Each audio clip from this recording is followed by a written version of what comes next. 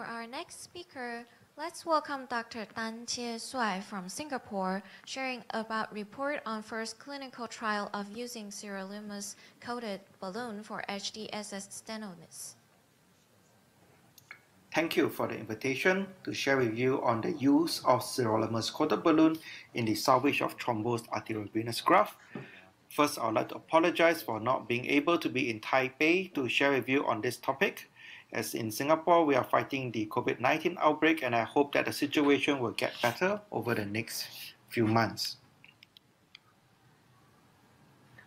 A functioning access is critical to the delivery of life-saving hemodialysis therapy in patients with end-stage renal disease.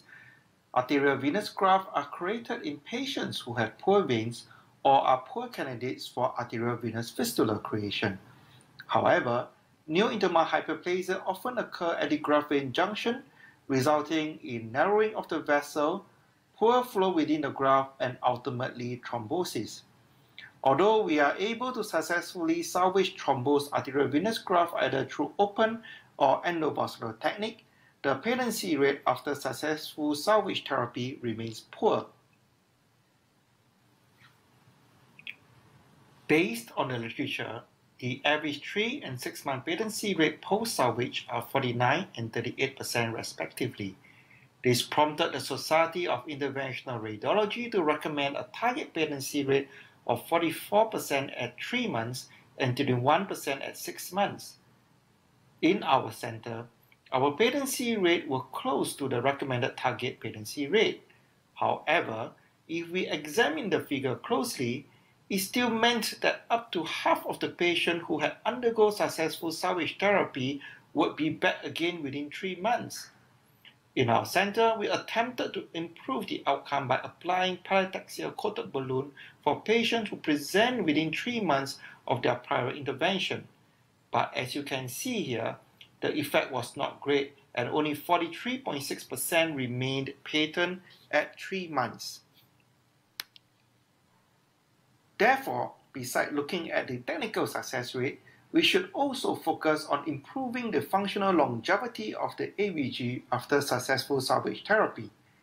Sirolimus coated balloon has been successfully used in coronary artery intervention by preventing intimal hyperplasia associated with balloon angioplasty. Compared to pyretaxia, which is the current drug used in drug-coated balloon for peripheral intervention, Sirolimus is cytostatic in its mode of action. Moreover, it has a huge margin of safety compared to pyretaxia. We therefore postulate that the application of Sirolimus coated balloon at the graft vein junction after successful endovascular thrombectomy will minimize neointimal hyperplasia and thereby improve the patency of the AVG. In terms of sample size, we took into consideration the suggested 3-month primary patency rate of 44% by the Society of Interventional Radiology.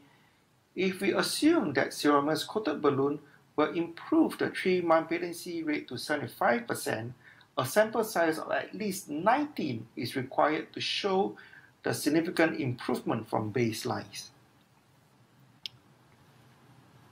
Hence, we carried out a single-center prospective study of 20 patients who presented with thrombosed AVG. Sirolimus coated balloon is applied at the graft vein junction after successful endovascular salvage, and the patients were followed up at 3 and 6 months with duplex ultrasonography.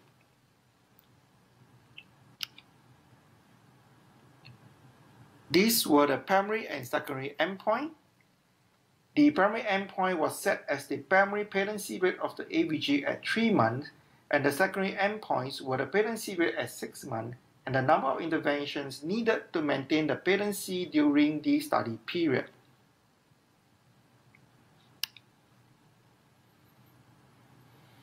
These were the inclusion and exclusion criteria. Essentially, we only look at thrombosed AVG in the upper limb, and patients with central vein stenosis or stented graft vein junctions were excluded from the study. A total of 37 patients were screened and 20 patients were recruited over a 1-year period. The last patient was recruited in September 2019 and just completed the 6-month follow-up. Majority of the screening failure were due to the presence of coexisting central vein stenosis. Others were due to the presence of residual thrombus or had failed endovascular salvage of their thrombosed AVG.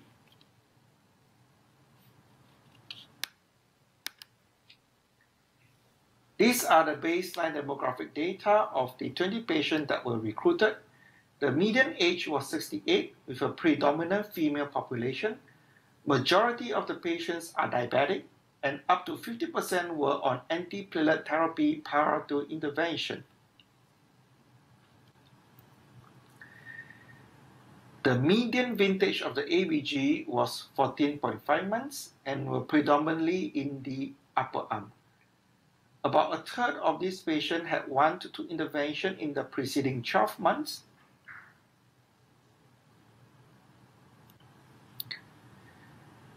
TPA was the thrombolytic agent used in 2/3 of the cases. 7 mm high pressure balloon was the predominant balloon size used to treat the culprit lesion, and cutting balloon had to be used in 20% of the patient. The size of the sirolimus balloon used ranges from 7 to 8 mm. Most significantly, none of the patient has any significant residual stenosis or thrombus after the procedure. These are our results. The primary patency rate at 3 months was 76.4%, with 3 patients experiencing rethrombosis within 90 days, and 1 had repeated angioplasty performed for low flow in the AVG. 3 patients had complications before reaching the 3-month endpoint. The complications were all unrelated to the use of sirolimus-coated balloon. 1 had surgical revision of the A limb of the AVG for pseudoaneurysm formation 8 days after successful thrombolysis. 1 patient passed away from intracranial hemorrhage, and 1 had explant of the AVG at 88 days. Significantly, these 3 AVGs were all patent at the time of the event. The primary patency rate at 6 months was 64.7%, as 2 patients had rethrombosis of their access at 134 and 157 days post-intervention. This is how the Kaplan-Meier curve looks like. The estimated median primary patency is 381 days. The range is pretty big at 138 days. This is one of our first few patients who was recruited in the study in 2018. Post-thrombolysis, the graft vein junction was treated with the sirolimus-coated balloon. This is how the graft vein junction looks like on DSA. And this is how the graft looks like 13 months after treatment with sirolimus. Significantly, the patient did not require any interventions within the 13 months interval. From our study, it will appear that treatment with sirolimus-coated balloon at the graft vein junction after successful salvage of thrombosed AVG appears to be safe, and the primary patency rate at 3 and 6 months appear to be superior when compared to plain balloon angioplasty. The limitation of our study include a small number of patients recruited and the possibility of selection bias.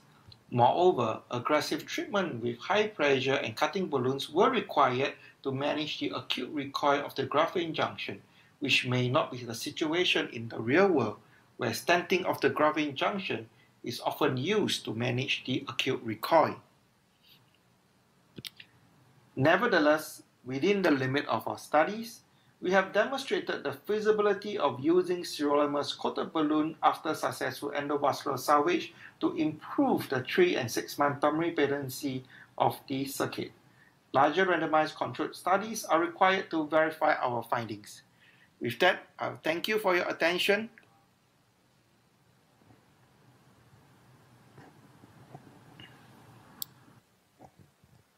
Thank you. We have learned that sirolimus balloon graphene junction performance. So, Sonia, how do you think about that study? I see this is interesting, but I think I am more interested about the cutting balloon. Could I identify the result of the cutting balloon? I can't see any result over that, because I think because if you force to injure the vessel, and you can stimulate the inflammation. If we give some drug, will prohibit. And some from the PAD experience, I see some patients use the device. We use the cutting balloon. We use the drug cutting balloon. We see the pseudoaneurysmal dilatation about the target. So I am interested about if you use the cutting balloon in this graft junction, it's work or it will be aneurysmal dilate. Especially this result maybe have 1 year's result. So I ask the speaker, have any experience about that? For me, myself, I do have two questions in mind. First, we do have paclitaxel balloons on the market. So why do we need a sirolimus? And secondly, this study is regarding the artificial graft outlet junction. So does it, can we have a similar performance on regular AV fissure? So may we refer to our panelists to have some comment on this talk?